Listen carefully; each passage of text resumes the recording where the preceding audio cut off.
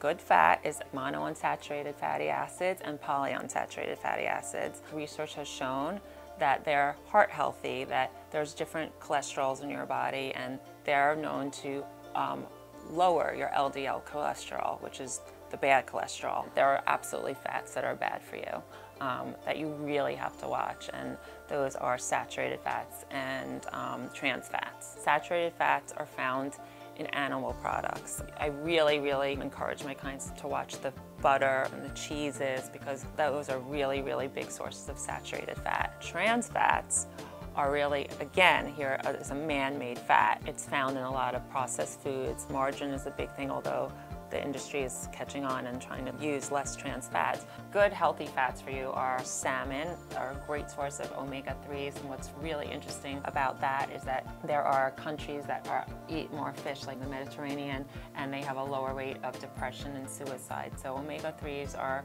really important for your brain, and they're also important for your heart. Olives, also a great fat to incorporate into salads. Like I always say, just because they're healthy for you doesn't mean that they're limitless. It doesn't mean you can go crazy with olives or olive oil. You still have to have the appropriate portion in your diet. Avocado also, that's a very healthy fat. That contains monounsaturated fatty acids as well. A lot of people can put this whole avocado into their salad, and that would be a lot of fat and a lot of calories. Just be cautious of that. Just because it's good doesn't mean it's limitless. You need fats in your diet. There should not be such a thing as a fat-free diet.